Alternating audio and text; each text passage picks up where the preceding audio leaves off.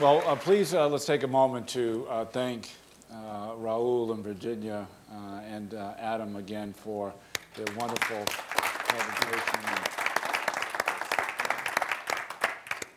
So I know that we're collecting the 3x5 cards now again, and you can, I mean, they'll come to me in a moment, and I'll certainly ask the questions that are on them. And we also envision this as free-flowing as well, so you can certainly stand up and ask a question for any of them individually or collectively. But since I have this microphone on my tie here, I get to ask the first question. And it struck me hearing the three of you individually. I was curious, one, just as a general factoid, were you aware of each other's work prior to this? No. Okay, so we've accomplished something mighty here already. Yeah, right. So that leads me to another question then. In hearing one another then, was there any elements of each other's work that you saw something in common? I think for me it's, am I on? You're on? Okay. You're on. I think what I was really moved by is the larger question of, not on my God, not on. I think like the larger question that's moving that I saw moving our work is the sense of wanting to create social change, right? Just of making the world a better place, as cheesy as that might sound, but in very specific, practical ways by celebrating the richness of the specificity of the people or the objects that we study, but with that vision of wanting to create a more just world. Virginia? Yeah, well, I think also there's this concept that we used all the time at the YWCA, which was meeting people where they're at. And the idea of meeting people, I think that sort of links the three of us as well, is this idea of building from people's real experiences, their everyday experiences, into sort of the bigger questions seems to be something that, that links us as well.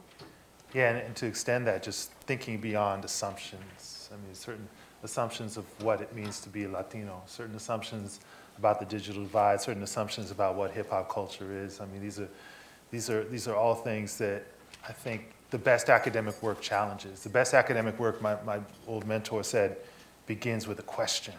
Your book begins with some sort of mystery that you want to solve. And I think that I could hear animating the two wonderful talks that Raul and Virginia gave. I hear implied too in all of your works that, I'll step out on a limb here, but we're all family at this point, so we can do that, and this is a safe place. But I almost got the sense that you feel that there's something collectively missing in our consciousness about how we're talking about these issues. Have you been able to crystallize what that is that's missing through the lens of each of your individual works? So you're starting with the easy questions, is what you're saying.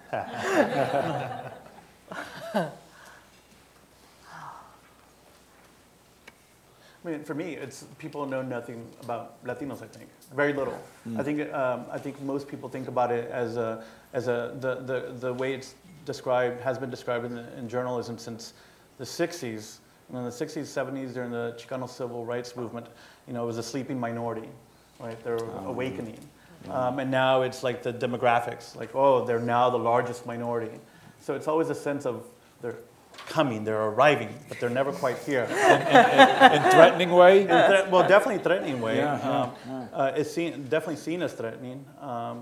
But my impetus is not to do contemporary sociology, but to say, yeah, well, they were there back then also, right, in the 19th century. And for me, it's they were there back then, but also it's through writing, right? That when writing becomes literature, that sense of presence of being and belonging and writing down their dreams and aspirations.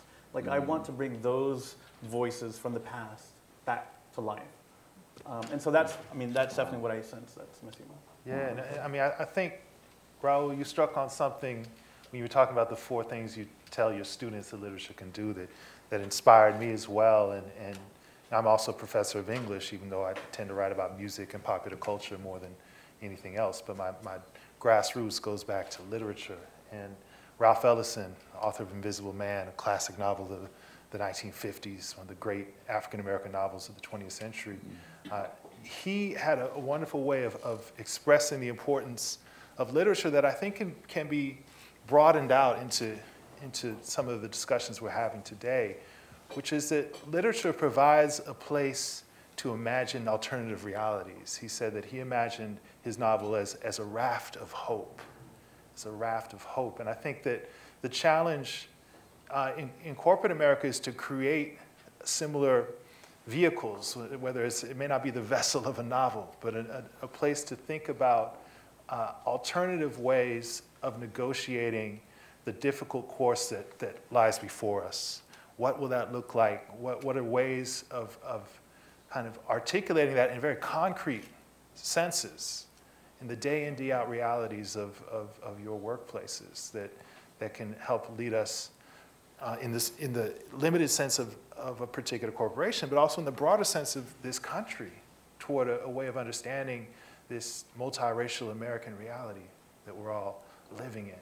So, I mean, I think that that's a big, big thing that's missing, and literature has a way of doing it, but I also think that it's contingent upon the places where people are already mixing to think about these things.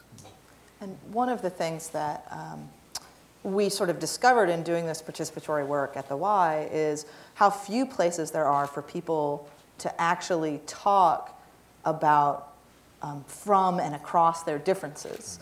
And that you can build those structures. It is possible, but you need to be really, really thoughtful about it. You need to pay a lot of attention to the process. You need to pay a lot of attention to meeting people where they're at. And you need to pay a lot of attention to creating the kind of respect that can get people to places where they can speak their truths and survive it, right? So I think one of the big places, and Raul pointed to this in his comments, one of the big places that we are very bad about speaking our truths in the United States is around class. Though we don't personalize our class identities in the way they do in other countries, we certainly have a very well-established hierarchical class system in this country. And frankly, I think I'd say in the last just 6 months to a year, all of a sudden that conversation has gotten started with you or without you, right? Occupy is having that conversation right now. And I think one of the reasons that people can't recognize Occupy as like a social movement with clear agendas and goals is because we don't actually have that language of talking about class, right? They're talking about class, but many people can't hear them, right? And that thing has legs. It's not going to go anywhere. I guarantee that today. I live in a very cold place. I live in upstate New York. It's not as cold as Buffalo, but it's cold in Albany. And they've committed to stay there through the end of February, right? Like, so they've occupied the state capitol and plan to stay there till the end of February. And like that's a commitment, and that's something that really bears listening to, I think, and really is begging us to have this question about across different experiences. And you know it's mainstream when the cover of Time magazine this week is a broken ladder. You know, this idea of going up the ladder of class, and you know it's now entering the mainstream discourse. So I think you're exactly right. Like, we need to figure out ways of having these conversations as well. Yeah. Well, I do want to ask a few questions that were here. Some of them general, some of them specific. This one's for Raul. I smiled when I read it. How would you recommend introducing cultural nuances of Latinos to non-academic audiences? I think in corporate America, oftentimes we talk about demography because of Virginia's point. We don't have any framework for talking about the wonderful nuances and beauty of the Latino culture in corporate settings, because we want things very quickly, distilled, in the like. So any suggestions as to how we can be better? I mean, again, as I said before, I know nothing about the corporate world, so what you know... You will by the time you're done here. Right? We're going to change that now. So you say it's, you have like pithy kind of statements about demography or diversity. I don't know what those really are that you are sharing and circulating. But I think for me, my sense, and I'm here, I'm getting, taking my cues from my students and what they know and don't know, right? And I know there's a major disconnect between, in terms of age from them and the corporate world, people who work in the corporate world. But for me, I think it's a sense of understanding how race operates. The way we think about race and demography, my sense is when we see numbers in the census, is that these are fixed, static categories and people fit into them. and that's the way it is, and that's the way it always has been. But for me, if I insist on how its historical process, how it's changed over time, how in the 19th century, the Irish were definitely not seen as white. There were racial violence in the 19th century directed against the Irish. And so to understand the nuances in race and how it fluctuates over time, and therefore if it fluctuates over time, then that means that we can also undo it. But without undoing the richness of that sense of diversity, right? I think that's the other kind of fear perhaps that some people might express. If you say it doesn't really exist, then are you saying that my culture is not really worthy of being celebrated and put forward as something that needs to be protected, right? Their own kind of cultural production, or thinking about those communities and affirmative action or different ways of trying to include people. So for me, the way I think about it is to understand that Latinos come from this very different kind of racialized background, have a very different kind of different vocabulary. So Latinos can be white, they can be black, they can be Native American, mestizo. I think the socioeconomic context there is that for the most part, the large numbers of Latinos who come to the US tend to be from more working class, impoverished backgrounds from Latin America. Right? They're leaving those countries in large part because of economic opportunities, which means then also that the phenotype and the class stratification in Latin America, then you're not seeing the blonde and blue-eyed Latinos from Latin America immigrating to the US to work in the fields. Right? They're not, that's not what you have. Right. So you have just very different kind of systems, racial systems in operation now. Great. So how do you distill that? That was 5 minutes, you know. So, yeah, that's the forward to your next book. This one's for Adam, and this too reflects a lot of conversations that we often have at conferences. How do you make the hip-hop generation less scary to corporate America? Any recommendations? Well, part of it is to understand that the hip-hop generation is already amongst you. I mean, I had this realization, I re-had this realization, let's put it that way. About a month ago, I got interviewed by the Washington Times. There was a young Marine who had been kind of making a name for himself in the underground hip-hop scene. And they sent me some clips of this kid performing. And he's white, he's from the Midwest. And he'd be in these hip-hop battle contexts, both literally on a battlefield, almost in Afghanistan, with a group of servicemen who were also members of the hip-hop generation, also active participants in creating hip-hop culture. And he'd be in these battles or ciphers, exchanging lyrics. But then he'd be on the home front in his civilian uniform, outfit, in his baggy jeans or whatever the hip-hop affect is, and he'd be in these other settings that to me were even scarier, like basement, sweaty-looking basement places with a bunch of 20-year-old men looking menacing. And he'd go down there and he'd do his thing, the only white kid in the room. And so I think that's an awakening, I think, to understand that hip-hop is now a global culture, that it doesn't look like any one thing, even though the image that the kind of mainstream hip-hop media puts out is that of a Jay-Z, Kanye West, Kid Cudi, whomever else.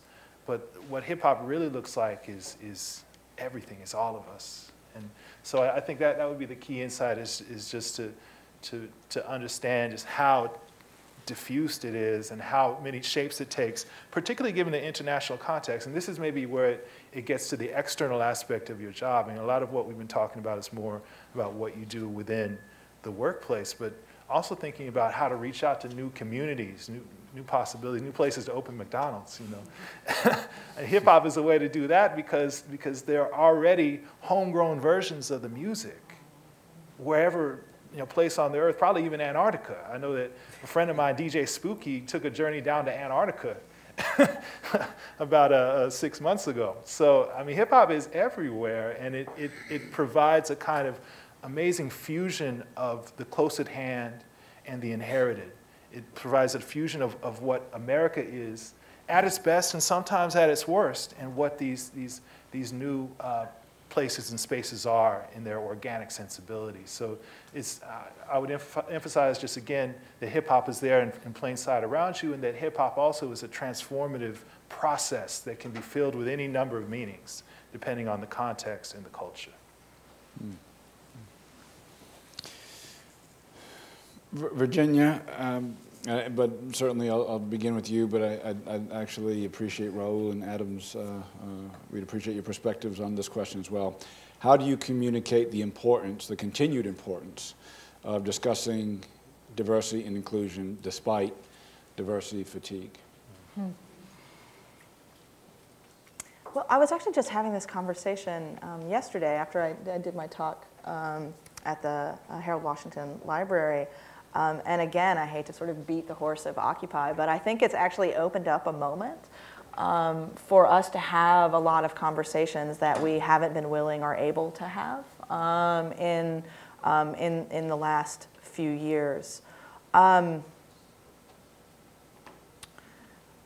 The way that I continue to engage this kind of work, which is a little unusual for an academic, right? Like we're a wildly sort of cosmopolitan lot. We move around. The supposition in academia is if like your career is going to go anywhere, you have to like up and leave every 5 years and sort of build this sort of career ladder. I've actually stayed very much in one place for kind of a long time now, which is unusual for my tribe. And one of the things that's been really useful about that is that it's created a kind of accountability to people on the ground who are encountering problems firsthand. That is very literal in some ways, right? The women who I talk about in this book know where I live. They come and knock on my door. If I mess up, they let me know. So they're like, I saw something on the internet about me, and you got it wrong, and so I got to write something else that says, like, I got it wrong again, and here's what happened. And so, you know, I don't think that's the right approach for everybody, but I think that there's a lesson in there about stimulating accountability to our communities and responding to the kinds of things that people are facing in their everyday lives. For me, that has been like stay in one place. For you, it might be something else, right? But that focus on accountability, I think, has kept my work relevant in a way and has kept me from I hope, kept me from falling into the sort of auto-poetic problems of the academy, which is we just talk to ourselves and we talk to ourselves and we talk to ourselves, and we get more and more obscure and more cut off from, you know, real people's everyday problems. I think finding mechanisms to stimulate that accountability, whether that's to your customers or to your shareholders or to the people in your community or to your family or whatever that means, finding ways to stimulate that accountability actually creates really interesting, innovative stuff that wouldn't happen otherwise, right? And I think for the history of diversity and inclusion in a lot of corporate environments is accountability. It's been arguably the biggest challenge, particularly in times where we generally say, when you ask a lot of senior leaders, what do you think about diversity and inclusion? They go, well, I'm all for it. And they gave that same answer. Somebody said, well, what do you think about opening up a new office? Well, I'm all for it. But there's a sense that when you leave the room, beyond the obligatory head nod, you're not going to get much more in the way of duration than that. There's just a general struggle, I think, that we have. And accountability is not easy, you know. I don't want to necessarily go out for a cup of coffee and run into 3 people I wrote this book with who like want to tell me all about what's going on in their lives now. Like I just want a coffee and a newspaper and I want to go home. But that's you know, how do we create structures that keep us honest, that keep us grounded in people's real everyday problems and survive it again, is part of the puzzle here. Is the primary issue of how do we keep our corporation diverse? How do we make it more diverse? Is that the issue? I think it's part of it, but let me open it up to the floor and ask some of you to chime in to Raul's question. Or is it about your market, like wanting to diversify your market? I'd offer a perspective, and that is there's two things. One is to recognize that our environments are much more diverse than we can even imagine. Secondly, once you recognize it, and I'm going to use a corporate term, how do you capitalize on it? And that's not in a negative sense meant to exploit, but it's changing. The workforce, our customers are changing. I mean, how do we integrate hip hop? I mean, there's a value there, a value proposition, and how do you integrate it? I don't know, that's kind of one perspective. And we don't even know all of the dimensions of diversity that are about to impact us. Okay? And I just want to add to what Haven said. I think it's really about inclusion, because I think that a lot of companies they can celebrate diversity, but I don't think they are really as inclusive as they can and should be. And so I think that there are people that have not achieved certain levels that they can and should. So I think inclusion is really important. I mean, my experiences in the university structure, I was educated in California, my doctoral degree, and the primary reason why I came to Chicago, University of Chicago, is that California, the universities have a very long history of having ethnic studies. There's African American studies, Latino studies, very long histories, there are decades. Chicago does not, I think maybe it's 10, 15 years, I think, the Center for the Study of Race, Politics, and Culture. But the difference there is that in California, when I interviewed for jobs there, I was seen as, you will be the Latino person, and you go off and do what you do, right? The questions that I was asking, people who worked in Renaissance literature were not interested in, right? But they was like, oh, you do that, I know nothing about it. At Chicago, people who worked in Victorian lit, like, wow, this is a really fascinating question. When does writing become literature? Like, let's talk about that. And so there was a sense definitely of valuing my research interests. But on the other hand, you don't have the sense of communities there that you have in California that are embedded and which you can go to for finding allies, right? So there's that sense then also that similar of like valuing that sense of inclusion at the level, not just of the body, but the ideas, right? How they can really transform the question of like, well, what is literature? And there was an important element in the initial question you asked about fatigue, diversity fatigue, and I would say just don't be afraid of fatigue. You don't think Martin Luther King got tired?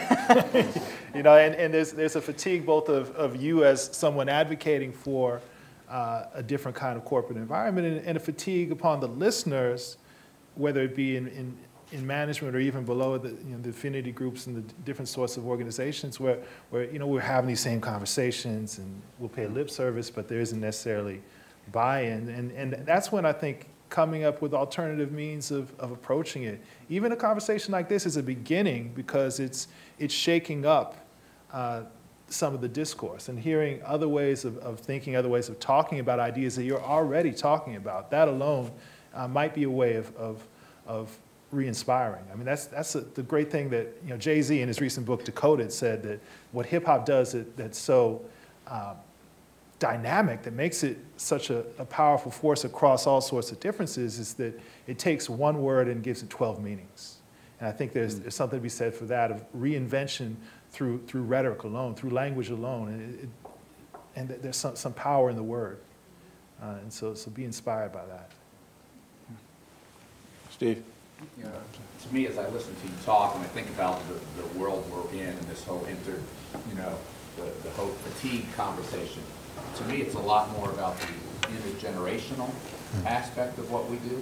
And so, if you think of the power structures traditionally of corporations today, right, we're mostly boomers, okay, and yet the emerging workforce, the folks that we are all bringing the organization, the Xers and millennials, my three kids, I got a 26-year-old, a 24-year-old, a 19-year-old. They're the hip-hop generation. Yeah. That's what they relate to. They don't even understand why my job as a chief diversity officer exists. Yeah. They cannot understand why there has to be a job like mine. And yet the leadership would always want to talk in very traditional terms. And so I think as I think about the question that Steve posed and some of what you're talking today about, it's this intergenerational opportunity, I'll call it, because I think we have to talk, and that's what I've been writing notes on this morning. I think we have to think of and talk in very, very different ways than the traditional structures want us to do it. So that's what's intriguing me here today. I just wanted to add to that, because the word that I wrote down as I was listening to you was the generational differences. And I am an example of the 4 generations in the workforce. I was recently working in a public authority where my grandson was hired as an engineer. And you can imagine when I'd see my grandson in the elevator, he would call me Nana. And so it was just kind of like, okay, and these other people are looking at me as this chief diversity officer.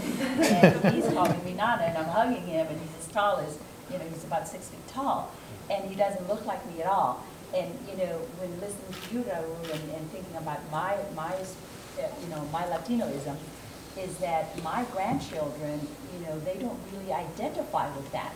I mean, their last names is Cavazos, because my 2 sons are, Cavazos, and my grandson, he's Cavazos, but he doesn't look at all like a Hispanic. His mother is Anglo, and he, even though he loves Mexican food and he loves everything Mexican culture, but he's just not, he's totally like assimilated. So you're talking about that multiculturalism now that we're looking at.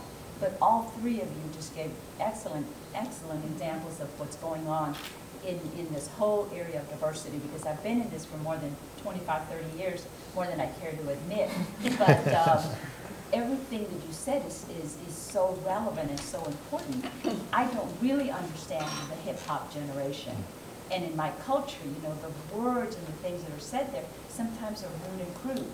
Yeah. And so that's kind of, I don't get it. And I was thinking, what's going to happen to them when they're grandparents? Are they going to be that hip-hop generation, or is there going to be a total change? And that's what I'm looking at. What's the future for all of this? Because all of it touches on very relevant topics. Mm-hmm. I love your point of the intergenerational, both of the points is. And I want to answer the hip hop generation part though, because think back on rock and roll. Think about Elvis swiveling his hips, and what a revolution that was, and what the parents of that generation were saying about the youth of that moment.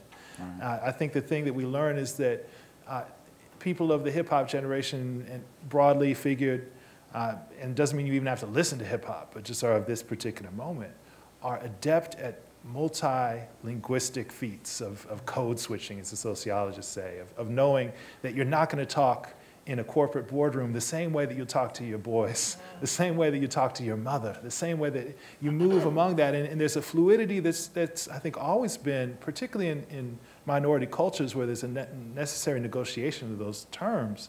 But I think it's even been highlighted to a greater extent through this moment with hip-hop, which can move through all of these different zones and still keep its integrity. Yeah. I'm sorry, here, and then I'll go back there. I just think the one message that I've picked up from this whole day is the fact of having those type of courageous conversations and creating a safe space to really have that. Because to your point, in corporate America, those leaders that are mostly at the top are from that boomer generation. And those that are coming in, it's a different generation, so there's a total disconnect in what we value, what's important, how we operate, how we even transfer information. But I think what's important to understand is that those leaders that are at the top, they don't know everything that there is to know. And they don't sometimes want to admit it. They don't get it. But it doesn't mean that they're wrong, they just don't get it. So the opportunity that we have as leaders, as diversity leaders, is creating that safe space where they can have that conversation and get it. And be comfortable in saying, I still don't understand, but it's okay. You know what I mean? I still don't understand, but it's okay. Yeah. So if I could just respond to that really quickly. So one of the things I talk about in the, I say we worked on this book for a long time. One of the things I talk about in the book, though, is this idea of cognitive justice, which is actually from an Indian American critic of science and technology named Shiv Viswanathan. And the idea there is, one, we're all experts in our own lives. So that guy up there, he's an expert in his own life, and that's great and fine and totally valid knowledge.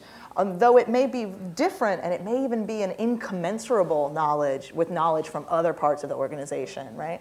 And so then the struggle, the puzzle, the challenge is, how do you create structures that allow exchange of those different knowledges, right? In ways that, exactly as you say, don't demean anyone's knowledge, but recognize that we all have expertise in our own experience, but that value knowledge that is traditionally seen as marginalized, fringy, not valued, not authoritative, right? And I think it's to your point, how do we keep it real? Right? Yeah. Right. How do we keep it real? If I could, and I should have done this as before, if you wouldn't mind just sharing your name. As I'm Sheila, and I'm from Miami. And I just wanted to go back and talk a little bit and tell Raul why what he said was so important to where I live and work.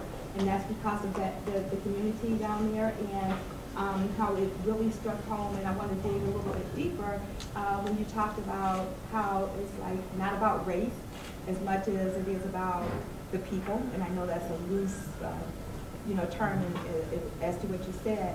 And even how, when you put a layer on top of it, most of our executive team are Brazilian. So we got another whole kind of economy that's taking place. So when you said, I don't know how this relates to corporate America, you struck home with me. So I just wanted to go back and say that was very important, the things that you said, and how I need to start to look at things a lot differently in dealing with that economy that's inside the four walls of where I work. I mean, I was just thinking of other examples of how I could translate what I know to corporate world, and I thought, why didn't I think about one essay that I published as a grad student on Selena? I don't know how many of you knew Selena. She was a Tex-Mex singer who was murdered in 95, 96. And I was fascinated with the question of why did Latinos respond so overwhelmingly, like emotionally to her death? And what I was fascinated in writing this essay is how corporations actually came in and helped produce her. Right, so, I mean, Selena started off as a very regional Tejana singer, performer, but it's not until EMI Latin Records came in and picked her up and marketed her as not just Tejano, but also norteño music, northern Mexico, but then also started playing more cumbias, that whole genre of Tejano music, of cumbias, became played on radios, and it actually helped foster that community, sense of Latino communities. It also helped produce J-Lo. Right, because she was with that movie, she was the highest paid Latina actress up until then. So corporations definitely have a role in not just promoting cultures, but like creating these very strong senses of community that can be local, but then also Selena spoke to people in Colombia as well.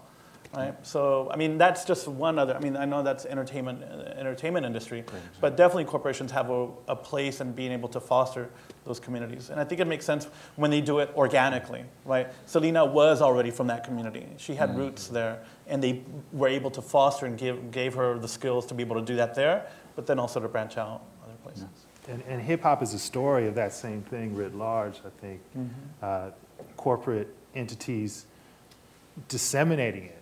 Whether it is, I'm loving it with McDonald's or whatever it may be, the different advertising campaigns, the different sloganing that helped introduce hip hop to a broad new global audience. And so I think that we can see, that corporations also have the potential to be creators of culture. And often it's seen as almost like this parasitic thing, but I don't think it necessarily has to be that there's a powerful way, particularly with the minority cultures, that we've seen things emerge into the forefront that otherwise would have been tamped down, that otherwise would have remained just regional, kind of splintered. A couple more. Yeah, just a couple of thoughts. I was intrigued early on by Adam's comment about I think he used the term infiltration of hip hop, and I was reflecting. My son, who I said to him at various times, give me some music, that I can listen to when I'm working out. And what do I get? I get hip hop. And it's pretty intriguing, the notion, of infiltration. And I think that's the way, that a lot of new thought, comes to be and comes, particularly into the corporate world.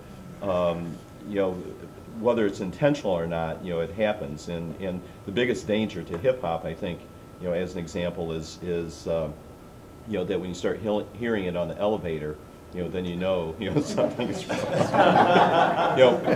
But the other thought is the notion of globalization, and you think about diversity in general, and that's another form of, and I call it good infiltration. That as we're being exposed to different aspects of the global economy, we're starting to see new and different things erupting that we don't understand. And when I say we, we in the corporate world, we don't completely understand.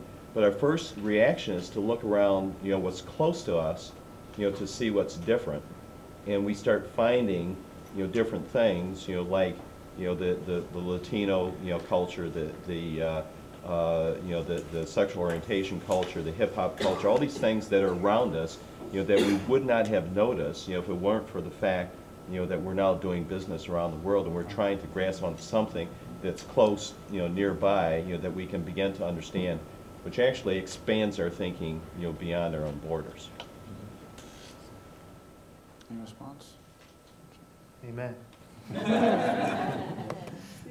think there's another we. I just wanted to comment, because at McDonald's we have this global initiative called the Voice of McDonald's. And it's a global competition with our crew people. And only our crew people can participate in it. And every other year we bring them, the winners, to Orlando from all over the world. And what's so exciting about that is that we do have these voices from around the globe. And a lot of the voices are hip hop. And at our last event 2 years ago, and it's coming up in April, all the folks that won were from Asia. And they do so, and they were like so awesome. But that voice, your voice, is all over the globe, and they show it to us every time we bring them together. And those voices of McDonald's, they always come up with some terrific hip hop. And it's always so exciting, have all of even the seniors on their feet, because we all enjoy it. But it's from around the globe, and that's the beauty of it, the voices of McDonald's around the globe, and it's so diverse. And we so appreciate that. Pat, did you say the seniors or the seasoned? My grandmother says, "Now, baby, you don't call me senior. I'm seasoned."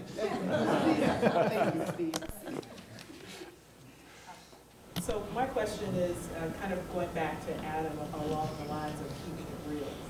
And so as you know, many corporations are challenged with this whole notion of authenticity around diversity and inclusion. In particular, I'm sorry, my name is Nicole, by the way. I forgot to do that. And in particular, corporations that don't have that exposure to the broad consumer, companies that are business to business. I think that challenge around authenticity becomes even greater, because there isn't that pull from the consumer saying this is what I demand. So I'd just be curious, and this is really for the panel, but it started with Adam's statement around keeping it real. Just thoughts around for us diversity and inclusion practitioners, how do we begin to create those kinds of environments and structures that you spoke to that allow for the courageous conversations that you spoke to. However, when you're in the face of such inauthenticity, you'll get the lip service that you talked about, Steve, but there, especially in corporations that don't have that pool, you have much more of a challenge to get to that place and keep it. Right. You see, this is the kind of question that's going to take us where we need to go, which is from the theory to the practice. It's challenging stuff, and let me just put a couple things out there and see what sticks. Part of it is about leverage points, and you talked about this with the consumer. The consumer often provides a leverage point to enforce authenticity, whether it's in the marketing of saying, well, Common, and he told me this when he was talking about the kind of work that he did with products. Just a quick story. In the late 90s, early 2000s, he was presented with this opportunity to do a commercial with Coca-Cola. And Common is a big guy on be healthy, he's vegan, all of that stuff. He doesn't drink Coca-Cola. And his management said to him, well, you cannot miss this opportunity. This will make you go global in a way that you've yet to go. And he said, no, I can't do it. It's not me. It's not a kind of organic representation of me. It's not a good match with the product. Well, then they doubled the number, the amount of money. And his mama started talking to him and said, boy, you got to think about doing this. And so what he did, and this is really a testament to Coca-Cola as well, he said, well, you know what? If I do this, I want to do it in my own terms in a way that's authentic and organic to me, which means that I'm not going to be seen swilling a bottle of Coke. I'm going to find something within your brand that also echoes with what I am, with the kind of realness or whatever it may be. And so they made a campaign that was around that was around him. He never held a bottle or a can of Coke, but he kind of created this moment of synergy with the corporation to get out there and advertise. And that's something that the artist demanded, that's something that the audience by extension demanded, because they wouldn't have bought it if he was there, sucking down a bottle of Coke. And it would have made Coca-Cola look bad, it would have made him look bad, and it wouldn't have been a fit. So I think to get back to the more business to business type situations, the question is, what are the leverage points? What are the points at which there can be an argument made that diversity inclusion will be a good business strategy, will be something that will extend what the people at the top are already trying to do, and that may be in a couple things that we've been talking about, which is identifying talent that is already there, that's maybe being overlooked because they don't talk the same way as others do, because they don't look the same way as what the previous model of success might look like. Maybe it's that. And I think more important, as someone who's on the ground working with, as I said, the people who will someday be your employees, it's anticipating what your workplace will look like in the next 10 years, 20 years, and so forth, and the fact that you will have an increasingly diverse workforce with much more range of, just even on the question of Latinos, the Latino population that's entering the workforce now, and the people who are also not necessarily identifying with the same racial categories. So thinking beyond those categories as well, without disposing of them altogether, because we are not a post-racial nation, no matter who is president. So thinking about other ways of race. So those may be leverage points. That is the leverage point of a new workforce coming in, the leverage point of maximizing the potential of the people who are already in the company, and how do you bring those about? That's really something I'd like to build more on, but those are just a couple initial insights. H will be my next to last. Hi, good morning. My name is H, and I work for Pat. So I'll be careful what I say. No. H is called it H, so it's called the Salary Continuation Program. You want to be part of that? So much for courageous conversation. No, that's just in some levity. First of all, Adam, Virginia, and Raul, I want to say thank you. I can let you know that as a businessman and as a practitioner of diversity, especially in education, that I'm going to leave here changed, smarter in my ability to do my job. Raul, especially around this idea of the historic revelation of Latinos, Hispanics. I think people come into corporate America and they understand that they have a responsibility in terms of profit and loss. This is no big secret. So I look at you and I say, if I'm using your entire diversity package, then I hope you help me attract more people like you, retain more people like you, and hopefully sell to more people like you. I think what I'm learning today is that now people want more than that. So there's a deeper conversation about who I am, where I come from, and that might be able to add more value to your brand, and thus increasing brand trust. Yeah, I think, again, the analogy for me is academia. I think, definitely the sense of, the term, I guess, is diversity fatigue is what is used in the corporate world. We don't use that language in the academy, but there's definitely a sense of, yeah, we know about diversity. We know we need to increase it. Yes, we're all for it. But when it comes down to the numbers at hiring faculty or admitting grad students, they're not translating. That's where we are, Raul. That's exactly. So for me, I think the issue is really of changing the questions, right? The research questions and what we do at research universities, right? So that it's not just about bringing in someone who is African American, or the way we would do it is hire someone who does African American lit, but that could be anybody, right? Not just an African American, but there was always an association there between race and what they studied. But I think for me, the question, the more interesting question, is like, well, let's just completely go back to the building blocks in my department in English. What is literature? What did other people write? Maybe there's a different history, a print culture history that African Americans have or Latinos have, and they do, that is different than the way literature developed for Anglo Americans in the US. So that opens up a whole host of different kinds of research questions that really begin to call into question, what is literature? Why do we call this writing that? So I think maybe in the corporate world, it would go back to those questions of whatever questions you ask, right? The basic premise is what you're looking for, not just in terms of bodies, but thinking outside the box of, I mean, my example of literature, right? This memoir, this letter that this person wrote can be read in that way for this specific reason, right? That really expands our sense of what it means to be a human, really, and enriches our conversation. So that's my example. So, but still wanting to keep in mind the bodies, right? The figures, the fact that we actually do want to translate that into having a physically, ethnically diverse academia.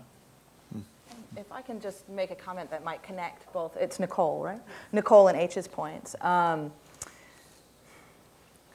also do work with, my next book is a book of interviews and conversations with a black feminist sort of foremother, one of the members of the Combahee River Collective, who sort of invented what's become in academia at least known as black feminism. Her name is Barbara Smith.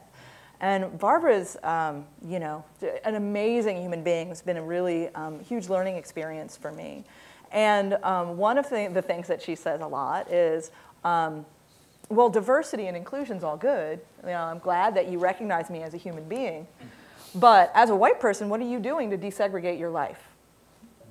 And the idea here is these are deep structures, right, that we can't get at by having nice conversations necessarily. But you actually have to be willing to give things up.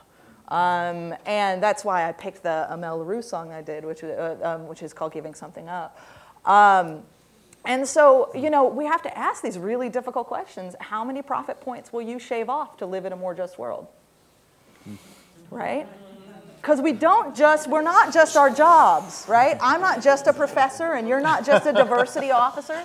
We also live in communities and we're parents and we're citizens and we have other interests outside the profit loss statement, right?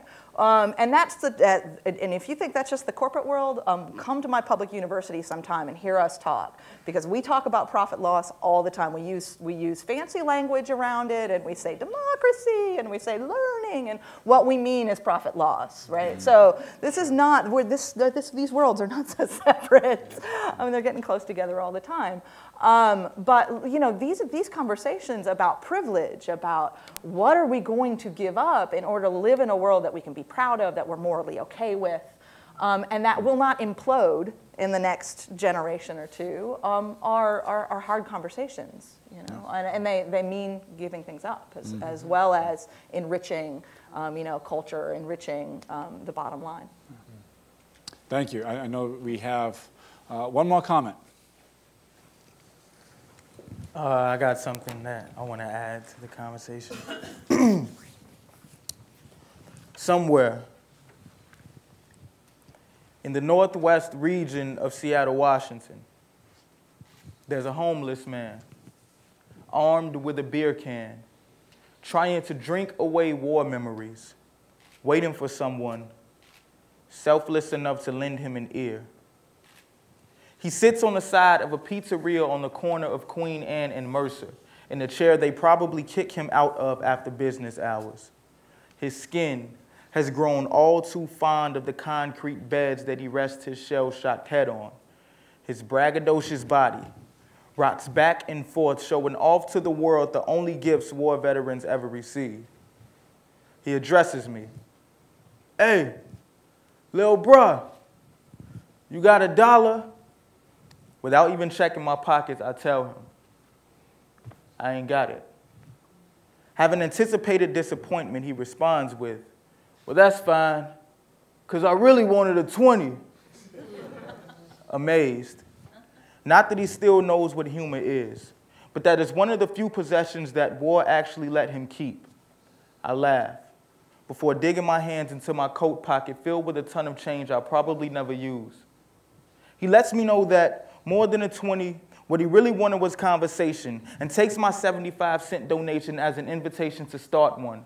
Without offering much room for me to converse, he tells me how in this country, war veterans are rarely anything more than patriotic flies on a wall, and for all these people to ignore his request is just as second nature as swatting at a pest. I guess none of them realize they here lies their tax dollars at work. His body jerks to the percussion of his bones, dancing to the song of post-traumatic stress syndrome. How wrong is it of humans to lack humanity, demanding he keep his lips locked, but possess the audacity to ask where he got his army cap, or to think it's a trinket you could purchase at a gift shop. He tells me that they've labeled him as crazy and they say he has to take medicine called Percodyne, but the one time he took it and made him high, so why would he continue when it makes his mind worse with time? It seems like the perfect crime, having people fight for a country that won't fight for them. The goal was for one of those countries to take his life from him, and the opposing country failed when he returned to civilization, but the home country would succeed by stripping him of his home. How long will this be the standard in this country, where if war doesn't kill you, they distill you, send you back home just to rot and mildew? The phrase, war was good for absolutely nothing, is still true. Before he lets me go, he tells me that he wants to die. And I see a tear-shaped white flag surrender from his eye. He gives me £1, and I dig back into my coat pocket, surrendering the rest of the change I found. I tell him I have to go, because there's a man screaming at me through traffic, waiting for me to end this conversation. There are 2 friends at a bar and grill across the street waiting for me to join them for dinner. And there's a poem scratching at the insides of my soul, waiting for me to tell his story.